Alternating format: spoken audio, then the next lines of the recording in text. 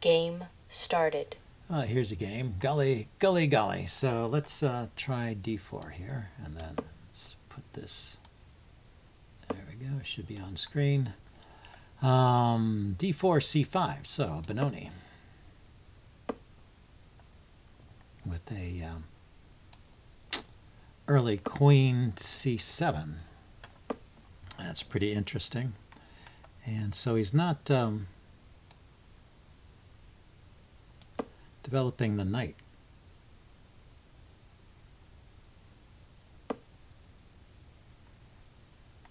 It's just moving his pawns. Okay, well, still developing the knight here is a good idea. There may be an opportunity to push this pawn all the way to d6 if white is not careful. Let's see, if he plays b5 now, I take, he takes, I take with the knight, and then he can take here, give me an isolated pawn. I think it's not yet a problem, so we'll just keep going like this. I mean, I could have played a4 there to stop b5, but I don't think it's necessary. Maybe after he plays bishop to d7, I'll do that. Okay, so now he's got a normal kind of Benoni structure. I guess he will be trading there. And I'm never quite sure whether this bishop goes on d3 or e2. Oh, he closes it. So this is a Czech Benoni, and I'm going to try and play for the f4 break here. You can break at f4 or c4, and of course black can break at b5 and f5. So I need to be able to retreat that knight. Knight to d2, pawn to f4 is the plan. So maybe I wasted a move, but he wasted a move too by playing e6 and then e5. So I think no harm is done here. And this overprotects the e pawn nicely. So I think I'm going to get in f4. Let's go ahead and play it immediately. It might have been nice to move this knight out of the way, but I want to strike here while I have a chance. So I have to take with the rook, I guess. I don't want to give him a chance to play g5 and secure that pawn. Okay, so now he gets his play on the diagonal. I could immediately pressurize that knight with queen here. But he can move the knight, and this pawn is defended. So where does the knight go to? Let's think about this. So queen f3, knight, probably knight h5, hitting my rook. And the rook doesn't really have a great square. So I'm going to drop the rook back. Well, let's see. Is there an idea of playing d or e5 already? That is kind of interesting looking. e5, pawn takes, queen takes. Oh, his queen is defending. Okay, so it's not yet an idea. So I need to get my knight back to f3 and my bishop to f4 probably. That's what I'm thinking. Okay, so that's attacked twice and defended 3 times. So I can still move my knight.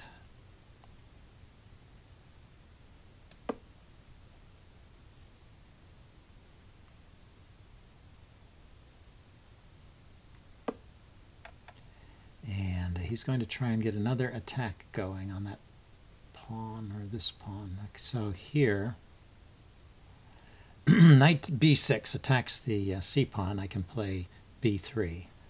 To attack the d pawn, he needs to play knight to f6, and he's already got a knight there. So probably he's just planning to castle queenside. So if I play bishop f4, that's my plan. It's looking pretty good. I do have to keep in mind that if I play b3, this knight is going to be loose. So bishop f4, knight b6, b3. He can actually take here exploiting the pin on this guy.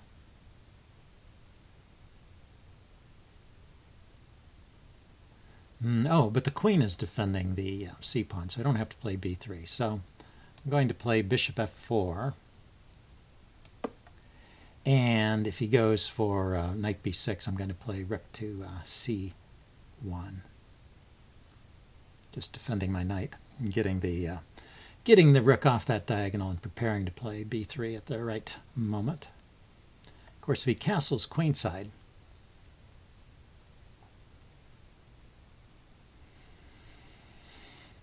I'll have to think about how I want to do these pawns. Okay, but he's not castling queenside. So he's not yet attacking this. It's defended. So rook c1 is what I'm thinking. The knight can go to... The knight can go to... Either knight could go to g4 and have to drop the rook back. So and it comes in here. That's okay. I mean, that's covered. Knight there, knight here. If I take, he takes with the pawn. It's also actually kind of interesting. Knight takes, pawn takes gives me this passed pawn here. Drop the bishop back and then, you know, it shuts in his bishop. And I can drop my bishop back and keep pressure on this pawn.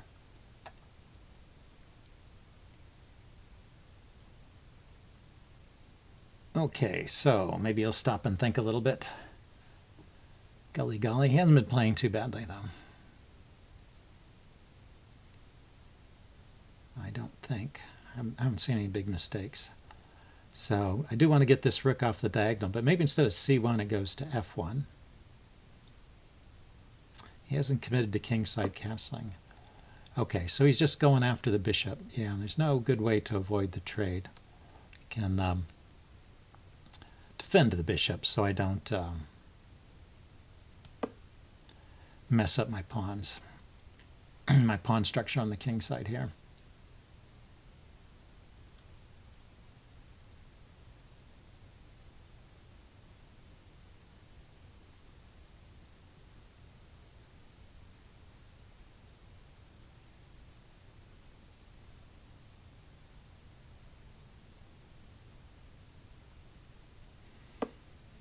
Okay, so let's bring this rook over to the F file. And this diagonal is closed because this pawn, but he can try and open it up with F5. Take. I'm wondering about the idea of pawn to D6, queen takes, and knight D5. I mean, it gives me a great square for that knight. So maybe it's something. So what happens on F5? He pushes, I take, he takes. I take with the rook. So I think I win that pawn. But then this pawn is free to go. So I have to be careful. Still have to watch out for things happening on this diagonal. Maybe since he didn't bother to take my bishop, maybe I'll drop my bishop back to D1 and route it around to, or back to E1 to D2, something like that.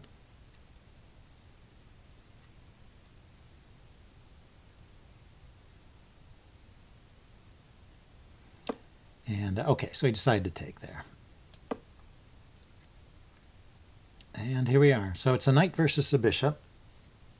I have a protected passed pawn, and he has an extra pawn on the king side. I have pressure on the F file. Let's see, instead of moving his king, he could have maybe pushed the pawn right there. Yeah, definitely could have. Okay. So maybe I want to go back to the F file pressure.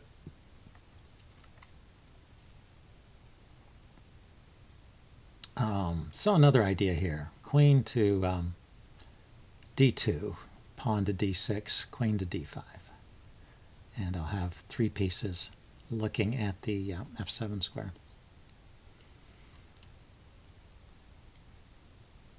And I'll also be looking at these two pawns, although they're defended at the moment.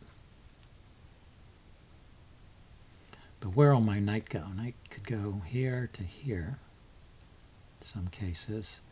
Knight could go here to here, back to d1 and up to e3. Try and come out on the king side. So knight d1, e3, g4, f6. Might be a long-winded but interesting route for the knight. And what is black going to do here? Well, I should be a little careful about this d6 move, not play it until I get something substantial, because it really is just sacking a pawn in most cases. Even if the queen goes to d2, pawn d6, moves the queen in front of the pawn, I bring my queen up here. He can bring a rook over and he's got two pieces on it. But I am hitting the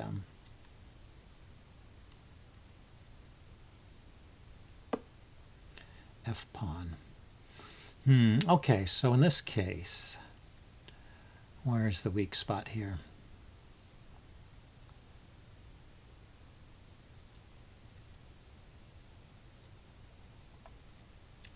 In this case, sacking the pawn and playing knight d5 to get pressure on f6. There's still three pieces attacking it, though, and I would only bring three. I mean, here he still has three defenders, and I only have three pieces attacking. So maybe I should push my pawns forward. Let's start with this one.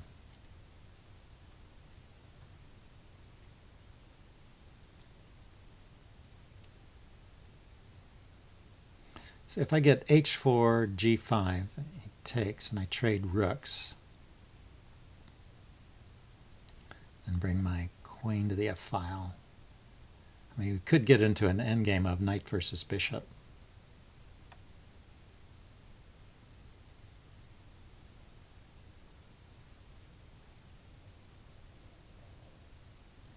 But actually, I guess he just wins a pawn, so I'd have to reposition my queen first. Well, once again, queen d2 looks interesting then, to support h4, g5.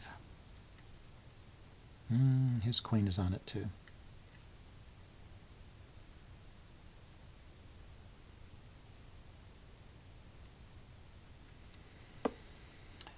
Anyway, so he decides to just go like that. So I could defend the pawn. I could pin it. That looks kind of interesting. Rook h3, threatening to take it and win the pawn on... threatening just to win that pawn. If he pushes, I take with check.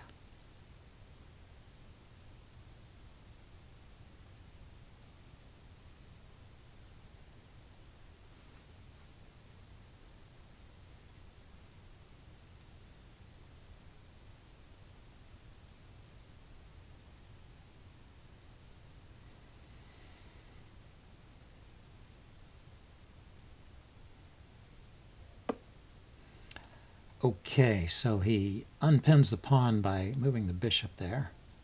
He's got a check here I have to be a little careful of. I've got it covered at the moment. But it looks like I'm picking up a pawn. He could push the g-pawn forward and just try and close things up. So he's a pawn down, but this extra pawn I have is maybe something. It's doubled. And maybe it can become weak. So if he plays g5, I'll probably just go back to f3 here, gang up on this pawn again. Yeah, start looking for maneuvers with the knight. Yeah, he did play that. So yeah, so maybe he can just round that pawn up. So where would the knight like to go? Maybe to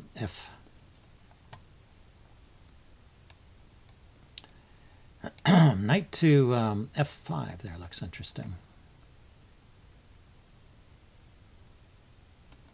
It helps support the pawn coming forward. It also forks the queen and the bishop, although I don't know if I want to trade the good knight for the bad bishop, but So he's going to try and push that pawn forward. So knight d3, he pushes, knight e3 rather, he pushes, I go rook g3, threatening to take. He takes with the bishop, I guess. I take with the queen, and yeah, then he could attack this pawn.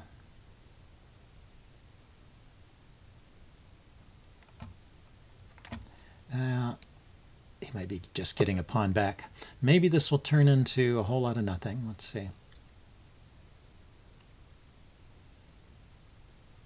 It's a tempo move. I could get my knight to f5 first. He pushes, I play knight f5. He takes the rook with check. No, I can't do that. And then moves his queen. So if he pushes the pawn, I have to play rook g3.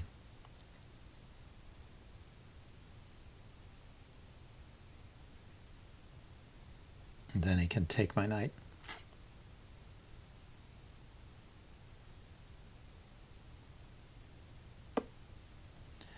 So he doesn't go for that. Okay, so I'm going to put the knight on f5. That's where the knight should be.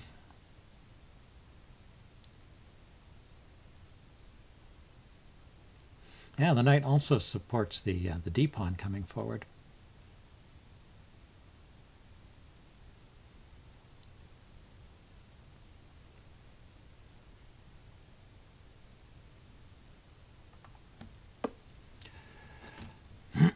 Okay, so the queen is indirectly looking at this loose rook here, so maybe rook g3 right away.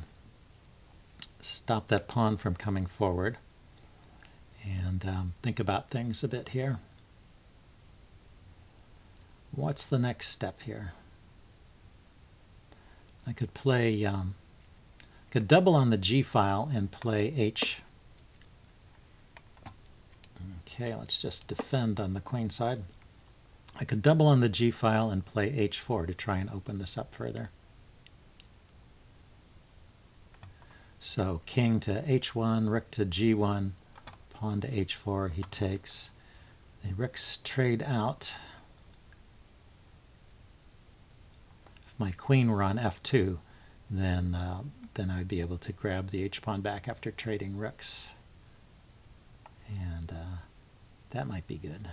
You would have this kind of backwards pawn here. I would still have this passed pawn here, and another one over here. Okay. But he's opening things up on the queen side and pushing that pawn forward. So, is this a plan? Is there a simpler plan, like doubling on the g file or f file and taking the bishop and then taking here? Let's I'm going to double on the f file, and let's see, I'm going to stop that from coming forward any further. So I'm going to double on the f file. My queen is guarding this guy. So my plan is knight takes, bishop, king takes, rook here check, rook takes, rook here check, and the king has to go back because my queen is defending that pawn. So I think I'm helped at this point by the fact that he's low on time. Check. So I think he has played a good game so far, I have to say. Check. But he's created a lot of weaknesses here, so I should be able to find something. Queen can come all the way to the back rank, but I've got king here. Oh, he's got the he can take the this pawn. Just have to block this way. Yep. Okay, but now I think he's in trouble. Check.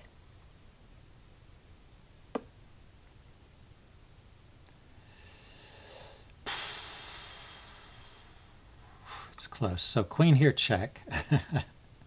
King takes. It's the only move. Rook here, check. King goes here. Pawn forward, check. King comes forward again.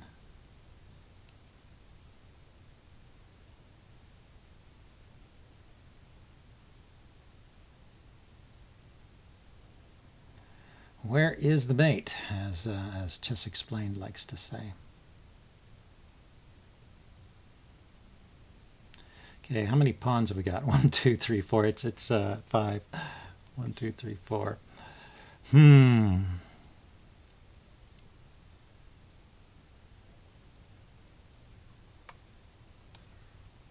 Check. Got to do something here. So do I want to check? Oh, I have to check with the rook here. Check.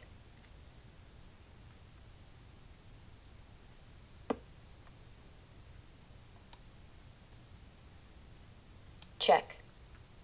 There's the mate. Ah, now I see it. The king comes forward and the queen goes to f2.